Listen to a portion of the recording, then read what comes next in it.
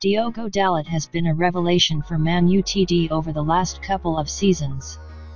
A case can be made that he was the club's best player last season in a difficult season for the Red Devils. However, Aaron Wan-Bissaka has continued to divide opinion. Defensively, the English fullback is right up there with one of the very best in the world. However, his attacking quality leaves a lot to be desired, and this has often frustrated fans. All things considered, Man Utd can do with an upgrade. That upgrade could come in the form of Inter Milan wing-back Denzel Dumfries. We covered a story back in May revealing that the Dutch defender was prepared to agree a move to Old Trafford this summer, with his fee being lowered to £25.7 million. Now, as per The Athletic, an idea of a swap deal is being discussed by the intermediaries, which would see Wan-Bissaka move to Inter Milan and Dumfries join Man Utd. However, it must be added that talks are still in the preliminary stages and nothing is advanced.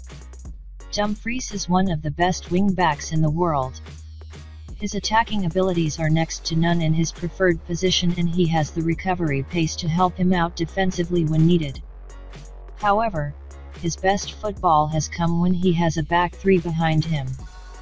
At Man Utd, the Dutchman might have to play as a right back as opposed to a right wing back unless Erik ten Hag chooses to change his system. Although it sounds like a simple switch on paper, there are many more complexities to be taken into account. When playing with a back four, both full-backs are tasked with much more defensive responsibility, and this might prevent Dumfries from bringing out his best. That said, the 28-year-old is talented and experienced enough to adapt his game. Diogo Dalot has been a revelation for Man Utd over the last couple of seasons.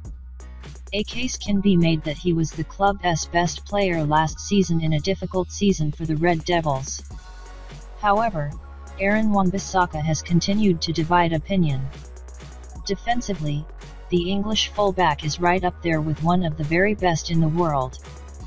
However, his attacking quality leaves a lot to be desired, and this has often frustrated